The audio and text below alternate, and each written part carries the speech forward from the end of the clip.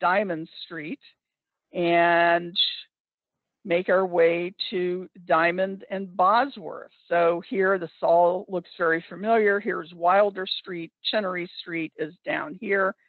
Bosworth Street is just behind us. And here is what our district looked like in 1893. This is the earliest image we found of the Glen Park district. And we can see Chenery Street winding its way down from around the Fairmont district, down what today is the main village in Glen Park. We see here, remember the hub on the Jose Noe map from 1856. We seem to see that arcing around to the background. But most significantly, and the reason our walk today is named A Trestle Ran Through It, is this is Diamond Street today between Bosworth and Chenery Street. And this is the San Francisco Electric Railway making its way through the district. So, and just to give you a little bit more view here, so this is what we're looking at today, is this stretch of road through the heart of Glen Park. This is what it looked like in 1893. And of course, the trestle is crossing Islas Creek. So here we see the Diamond Street Trestle in 1905. We see Islas Creek running through. It looks like there's been some landfill already. We see both what is today the Glen Park Cleaners, as well as what today is Tigers. It used to have a third level, the building where Tigers is today, but because of a very bad explosion in the building next to it, part of this building was damaged, and during the remodel, they opted to remove the third floor. Here we see a trolley car crossing Islas Creek. It looks like matchsticks. I don't know how comfortable I would be running over the trestle at that location. And here we have a view looking north, what the trestle looked like. Here we see it's impassable for vehicles, and persons on foot cross at your own risk. Well, I would say so with this big hole right here. This would be the Kern Street Alley here today. And here again, we see the building of the Glen Park Cleaners. As we get closer to Diamond and Chenery, we see how the trestle is making the bend at Chenery, Diamond and Chenery Streets. We see the building where Tekka is today, the Witch's Cap building, originally constructed in 1908, brand new in this image, housed a pharmacy at the very beginning as the first business. So here we see a little bit of detail on the Sanborn Fire Insurance Map. Now these maps were used to record structures and the details of structures in the event of a fire, so that, you know, insurance could be determined, insurance coverage following any catastrophe. And this is the earliest fire insurance map we have of our district from 1899 to 1900. And we see here the trestle running across from Diamond Street. We see here a building a couple of doors in from Diamond Street on Chenery, which would be the location of Auguste Straub's Saloon. Next to the creek is a water pump that helped produce electricity for the electric railway. And we also see a tannery. We can't forget there were still many cattle throughout the district. At this point, more cattle than humans. And even as we go over towards the Fairmont area into Noe Valley, many tanneries over there. So it just gives you an idea how many head of cattle were still in the district as we entered the 20th century. And of course, for this building right here, today's Glen Park Cleaners, this is the oldest commercial building we have in the district today. It was constructed by William Hawk in 1897, noted here to be on the corner of Chenery and Groton Avenue. Now, he would construct a building and open a saloon. And here it's referred to as the Gum Tree Saloon. And not long after it opened, it was about 9 o'clock in the evening. And he and a few friends were sitting in the saloon playing cards when this masked gunman came in and held them up. No one was injured, but they had to give up all of their money and jewelry. And the culprit ran off into the darkness, never to be found. So, of course, after the earthquake, with all the folks coming into the neighborhood, Glen Park starts to boom. And we have to rethink about now, you know, this district is being seen as a rural district within the city of San Francisco. And it's being referred to as the Switzerland of San Francisco. Here we see some trees. This is the Gum Tree Grove. Thanks to Archibald Baldwin and Glen Park of the Mission Zoo. He really is the one who started tree planting for the district. Adolph Sutro did not plant trees in our district, contrary to common lore that's been passed around through the decades. His tree line ends on Mount Davidson. And then some of the improvement groups and civic organizations that would come in the next few years after this would also continue planting trees. So that's really when the Sylvan aspect of our district began. So here we see from the River Brothers, this is probably right before the earthquake. We see Chinnery Street here. This cottage is in near the baseball diamond, or in the corner of the baseball diamond in Glen Canyon Park. We see Martha Hill here. We see the Gum Tree Grove on Chinnery, and at least one of these houses is still standing on Chinnery Street. So we see it's, you know, when you come to Glen Park, you're moving to the country. Here, Glen Park's known as, you know, Glen Park among the pines, and it just looks like a very idyllic place to live, but with all of the necessary aspects of, you know, civilization still within reach. For instance, the Glen Park School, and as we'll see shortly, a bit of shopping. Here, again, called a veritable Switzerland. I wish I had a better image of this. This was put out by the predecessor to the Glen Park News, the Glen Park Perspective, and also the Continental Savings Bank that used to sit at the corner of Bosworth and Diamond, where the Dignity Health Clinic is today. I think there's a lot of detail in here that's important, but unfortunately, the image itself is not very good quality. So here's the back side of that image. Here we see all of the home lots for sale in the what's called the Castro Street addition. So anything west of Castro this way is considered the Castro Street addition.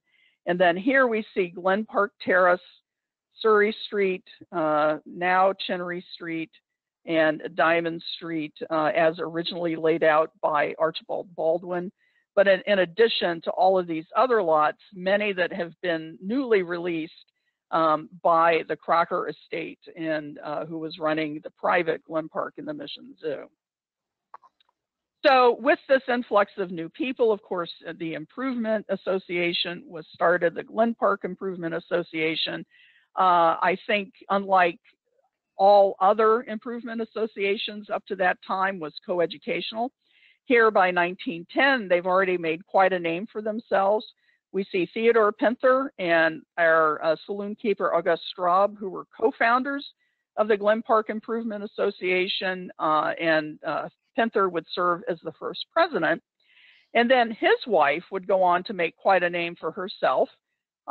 She, I believe, would co-found what became known as the Glen Park Outdoor Art League, along with Mrs. Evers, who also lived in the district on Chilton and Chinnery. And this was a women's civic club modeled after the Mill Valley Outdoor Art Club in Mill Valley, still active today. And they were very active along with the Glen Park Improvement Association in bringing the needed infrastructure to Glen Park. The city itself was focusing on rebuilding downtown San Francisco. So these new little suburbia neighborhoods that were beginning to crop up all over the city had to fight very hard, pretty much tooth and nail, just to get the basic essentials like water and gas and electricity and sewage. And so the Glen Park women, along with the Glen Park Improvement Association, made frequent trips down to the Board of Supervisors demanding that, you know, this infrastructure be in place. At that time, Islas Creek was being used as the sewer, so there was no water supply, and a water wagon had to come through the neighborhood every day, and people had to go to the wagon, get a couple of pails of water. That was their water supply for the day. But through the efforts of the Improvement Association and the Glen Park Outdoor Art League, slowly things became more readily available and more sanitary. Also, they helped found Glen Park's first volunteer fire department, which was on Upper Diamond Street near Moreland. And the Glen Park women also founded Glen Park's first library in 1908, which was originally housed in a dry goods store on the block where the Glen Park BART station sits today. So a very long history of our local library. But even with all of that, our Glen Park ladies would make history by leading what we believe is the first suffrage march in the United States, along with the California Equal Suffrage Association. We see our own Mrs. Pinther here, who hand sewed and embroidered this beautiful banner. It's likely the first use of a banner in a suffrage parade in the United States. This is her daughter-in-law, Jeanette Pinther. And here we have Lillian Harris Coffin, a major suffragist who lived in Mill Valley. And they are co-leading a suffrage march in Oakland to the Republican State Convention in August of 1908 to encourage the men to add suffrage to the plank. Unfortunately, they failed that day. The men did not add suffrage, though they would the following year. But from our research, we do believe this is the very first suffrage march in the United States. And if you'd like to learn more about it, you can go to the YouTube page of the California Historical Society, and you can view a presentation that I recorded there that talks all about the history of what we believe is a very significant event that is not yet recognized in American history. Here are the ladies at Chenery and Diamond in 1908. We don't know if they're leaving for the march. Here, it seems to be a few months before that, because this is the grocery, the Gallagher grocery, that actually exploded unexpectedly one night that damaged what is now the Tiger's restaurant building. But here we see still, you know, the roads are not improved. We see the electric railway tracks rounding the bend. And here is that location today. So certainly quite a change from 112 years ago. So on, just to go back just there, here is Tiger's Restaurant today. That was originally the site of the Dismeyer's Saloon. Here we see them in 1906, and he was at the location until the 1920s. And also just up the around the bend, so if we just go up Diamond Street, and just as it begins to veer left, we see the Glenodian that Mrs. Evers, who had been president of the Glen Park Outdoor Art League, ran this movie theater in Glen Park. And she was the proprietor from about 1914 to about 1926 when it closed. If you'd ever been in the old Aardvark bookstore on Church Street that recently closed for good, you would have seen what the interior of these early Nickelodeons and movie theaters looked like. But apparently the movie screen was on the opposite side of this wall. There was seating going back, and they also apparently had the actual Nickelodeons where you would put your nickel in and look through the viewing piece. So now we're looking eastward at Diamond and Chinnery. Here we see Le Petit Laurent, Buddy's, Teca, which is where the building built in 1908 that originally housed a pharmacy, and Glen Park Hardware. And when we look at the fire insurance map from 1905, we see that the structures that include today's hardware store and the other buildings, except for the Chinnery Park restaurant, that run up Chinnery Street here. We see the creek that had come down Diamond Street Hill, merging into Islas Creek. So just before the earthquake, not quite all filled yet. Here's Hawk's Saloon, the Dismeyer Saloon. And here's the image of that map from 1905, very grainy, unfortunately. But here we see the Glen Park Dry Cleaners building. And one of these buildings, I think it might be this one, is the hardware store today, one of these two. It's very hard to say without seeing the detail. Here we see what originally began as the electric railway about to make the bend onto Bosworth Street. So definitely, and the Gum Tree Grove here. So definitely a much different look and feel than what we have today. The Tietz family home was constructed and is actually viewable in the Trestle image from 1893. This is the oldest structure that we have in Glen Park. What I've been able to determine in research is that this was originally constructed apparently as a cow shed in the 1870s and later converted into a home. And the Tietz family has been living in the home throughout the 20th century and into the 21st century. And here, next to Bird and Beckett Books, the Tietz family home is behind the fence and the redwood tree. So again, this is the oldest structure in Glen Park today. In terms of retail shopping, during the time of Our Ladies with the Glen Park Improvement Association, things had started to spring up. We see a whole list of essentials that could be had without going too far. There's a lot of walking in those days. Of course, getting over to 30th Street, they could take the electric railway. Here we see the location of the Good Brothers Dairy. But you didn't have to go very far to get almost everything that you needed. Here we have August Straub, one of our co-founders of the Glen Park Improvement Association in 1923. Still trying to sort exactly which site on Chinnery Street this structure is.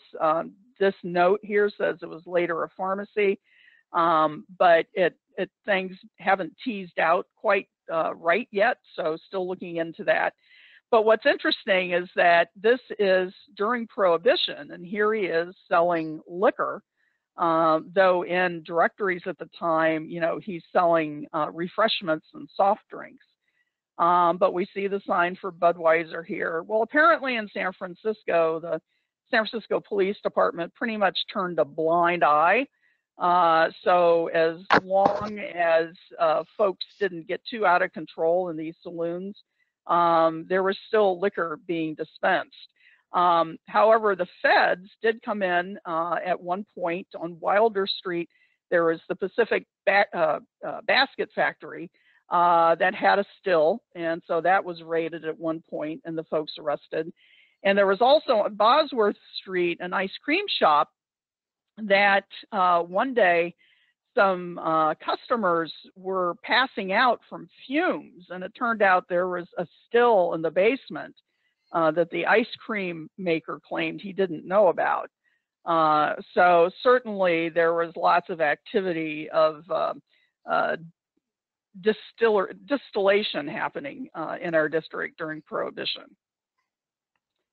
So here, the fire insurance map from 1915, I've actually put two maps together, and we see now a decade after the earthquake, things are really starting to fill out along Chinnery Street and on Diamond Street, Surrey, and Sussex, though again, as we head out west along Chenery towards Glen Canyon Park, we see things are there's still some land available for the construction of homes. And here over here we see the Glen Park School.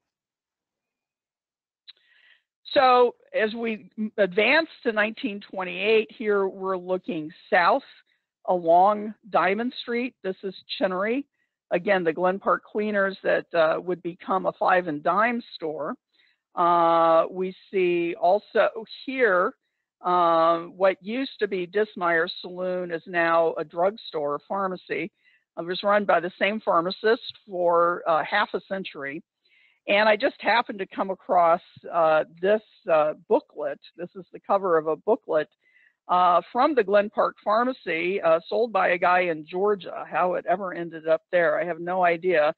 And here it's hawking, you know, that generally the inhabitants of the jungle are not nervous. It's the complicated life of civilization that develops nerves, which kind of harkens true today. And so here we can take Dr. Miles' Nervine in effervescent or liquid and, you know, quiets the nerves. So I hope it worked for those folks back then. Moving along, Diamond and Chenery in 1940, we see the 10 Monterey car coming around. It's right this time that all rail service to the district ended. Not only street level, but the Southern Pacific as well ended passenger service in 1940 and ended altogether in 1942. And here, after the rails have been removed, we see Glen Park Village in 1942, a grocery where Buddy's is today, a bakery where Tekka is today, a grocery also where the hardware store is, and here at where Le Petit Laurent is a dentist upstairs. And here's the district today. So we are now going to move to our last stop. Here we are at Bosworth. Here is August Straub's building that he constructed in 1912 with the corner market and Viking subs, the BART station, and we're going to go down to the entrance of the BART Street parking lot, look back to the west and southwest. And, you know, this idea of a hub kind of continues, as I mentioned earlier, throughout the decades. And in 1948, there was a wild freeway plan developed for San Francisco. And everything that you see in red here are new freeways that were to improve transportation throughout the city. And we're going to focus in here on the heart of the city where we're located. And we can see that right along Bosworth Street through Glen Canyon Park, which was now a recreation area, and along O'Shaughnessy was going to be what was called the Circumferential Expressway. And it was to, at one point, plan to tunnel under Portola, come up again at 7th Avenue, tunnel under Golden Gate Park, and make its way along the Presidio to Golden Gate Bridge. So it was basically going to be a shortcut to the Golden Gate Bridge, and it was going to bisect our neighborhood. So here is, in 1948, what our district looked like. Here we see the 30th Street tree line into Glen Canyon, Palms Road, the completed O'Shaughnessy Boulevard. This is the baseball area and the Glen Park Rec Center right here. Here is Diamond Street and still undeveloped area of Gold Mine, Red Rock, and Fairmont Hills that within another 20 years would be completed as Diamond Heights. So they felt that, you know, with plans for a new highway to run through the Southern Freeway, which would become Interstate 280, that this shortcut through Glen Park and through Glen Canyon would make its way to the Golden Gate Bridge. So of course, Glen Park residents weren't too happy about it. And here we have Minnie Straub Baxter, who is the daughter of Auguste Straub. Here she's sitting in the second floor window above the corner market at Bosworth and Diamond. And she's holding tickets that she is selling, or not selling, giving out to a protest meeting to be held at the Glen Park School that was to hold 500 local residents who were not happy with this plan. She even went to the California State Legislature and was able to successfully prevent the construction of the freeway through Glen Park. Now, part of that plan was going to include the widening of Bosworth, and of course that would happen by the 1960s. But by 1965, the idea is back again. Bosworth is being widened, and they wanted to run the freeway right over the recreation area in Glen Park. So then enter what three women who became known as the Gum Tree Girls, including Zoanne Nordstrom, Joan Seiwald, and the late Jerry Arkush.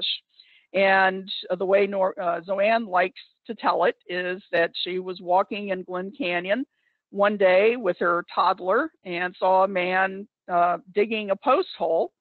And she went up to him and said, "What are you doing?" And he said, "Oh, this is for the new freeway that's coming through here." And she said, "The hell it is." And so she went back home and got together with the two other ladies, and they formed the Save Glen Park Committee, which then, through several assaults into the early 1970s, were able to save Glen Canyon from freeways. But that wasn't the end of Glen Park being known as a hub. Here we have also proposed initially in 1948 Bay Area Rapid Transit, claiming the current Bay Area rail system had been inadequate, and they wanted to unify the entire Bay Area with this new modern, at the time, transit system. So here we have one of the early maps of proposed routes, and clearly BART had big plans for going throughout the city. Of course, the only one that really came to be is this one through here Bosworth or Glen Park and Ocean Ave, and of course now it extends further south. So here are some images of the dig. Here on the left, this is the block where the BART station sits currently. It was where the Bank of America was housed, in addition to the Glen Park Library building at the time. And you can see as they're building the tunnel here, tunneling right through the district. Several images here looking in the area of the Glen Park BART station. And finally, by 1972, the BART station itself had been constructed. This is a modern brutalist design, according to architectural historians. And the building is so significant that it was recently placed on the National Register of Historic Places.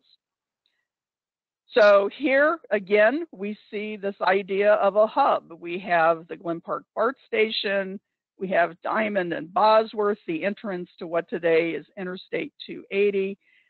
We have Alemany and the San Jose crossing coming in. So definitely a very, very busy district that kind of was alluded to in this map from Jose Noe in 1856. So that is a very fast ramble through the early days of Glen Park Village. And I thank everyone for hanging in there for this, and I'm happy to take on any questions.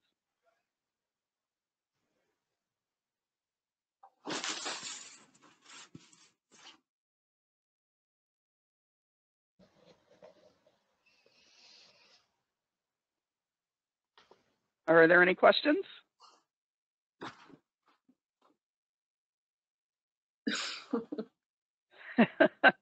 Thanks, Jim. He said, "Holy cow." Wow, thank you. Evelyn, I'm just going to remind people that if they do want to ask a question, they should type it into the chat box so that everyone can see it. Yes, thank you.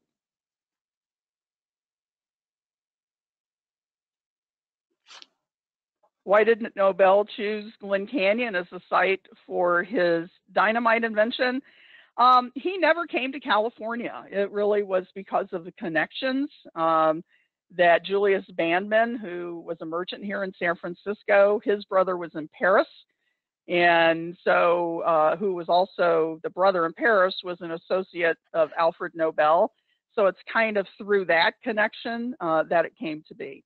But Nobel himself never came west. He did visit New York, New Jersey, but he never went anywhere beyond that in the United States.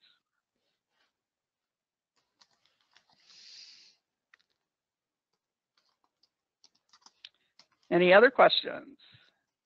You reference a book early in the tour. What was the name of that book? About the dynamite factory, perhaps. That book is the history of explosives in the United States. It was written by two gentlemen. One was, I think, Shatler, written in 1927, and it explores the history of explosives, the explosives industry throughout the United States up to that point. So if you would like to email glenparkhistory@gmail.com, and I can forward you the details for that book. It's available online, so it should be easy to access. Evelyn, you also mentioned a book about the Ohlone. I don't know which one this person was thinking. Oh, yes. That was called, thank you. That was the Ohlone Way. And that was written by the author Margolin in 1978. Readily available still. It's quite a popular little book locally. And he does a nice job trying to imagine what the Ohlone lifestyle, might have been. Let's see, what was the House of Refuge?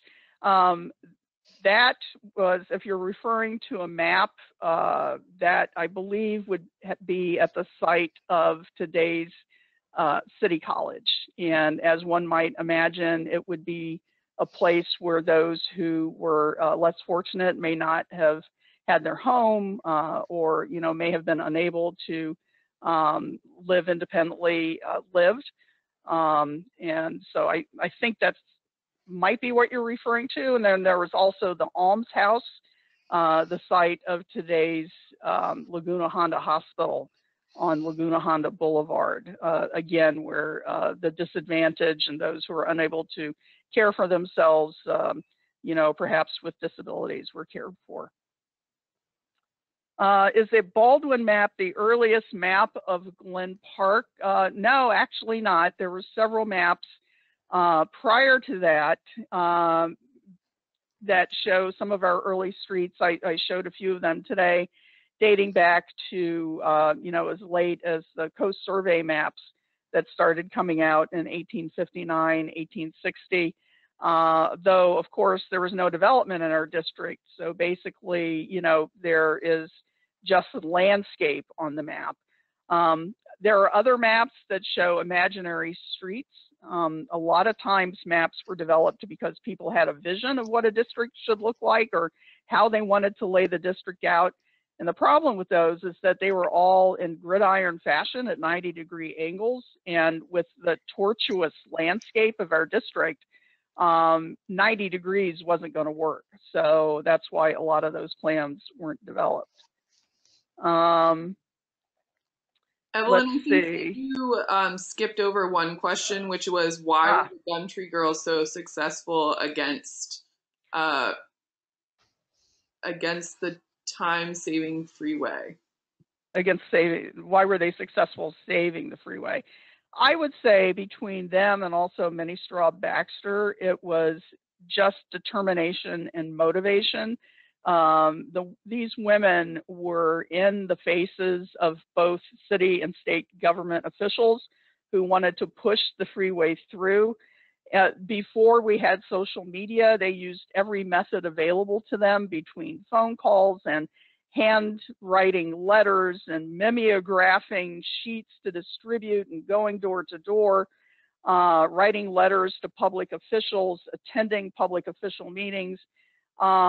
They were quite successful garnering the support through, not only within Glen Park, but throughout the city, because this attack was happening in other neighborhoods throughout the city as well, of, you know, forcing a freeway through a district. And through all of those efforts, they were able to stall every attempt to bring a freeway through the district. So it's just their hard work that got it done.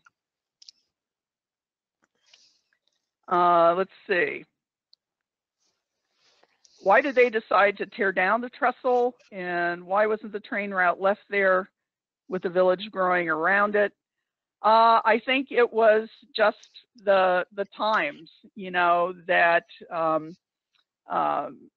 buses hadn't quite arrived yet, but they were about to. Those newfangled diesel buses that were supposed to be the answer for everything. A lot of the railways, the Southern Pacific, pretty much was shut down for the war effort. And that's why passengers were no longer riding after 1940. It was being used to transport materials. And the engines were just being redistributed to other areas in the country where the military effort needed to be supported. In terms of the street railways, I think, again, it was a matter of modernization, of looking ahead and thinking that, you know, buses were the better answer. And, you know, one wonders about that today. If we still had these rail lines through the district, how much more efficient that would be than buses. Is the line of trees that you're calling 30th Street planting still there? And yes, it is. If you are walking along the dirt road in Glen Canyon, originally called Elm Tree Road, and now known as Gum Tree Girls Trail, and as you go north of the recreation center and you have the eastern slope to your right, you approach a line of trees going up the hill on your right. And those trees begin at the site of the Glen Ridge Cooperative School. So that is the 30th Street tree line. Is Islas Creek visible anywhere today? And is the rock still there? Islas Creek still runs above ground north of the recreation center. It was run underground at that location around 1920, where it now runs in a culvert underground following its natural route over to the bay. But north of the rec center up to about Ruth Azawa High School, near Portola, the creek still runs above ground. Now, it's not the creek that it used to be because of development in the area, blocking tributaries. A lot of silt has collected in the creek based on redevelopment.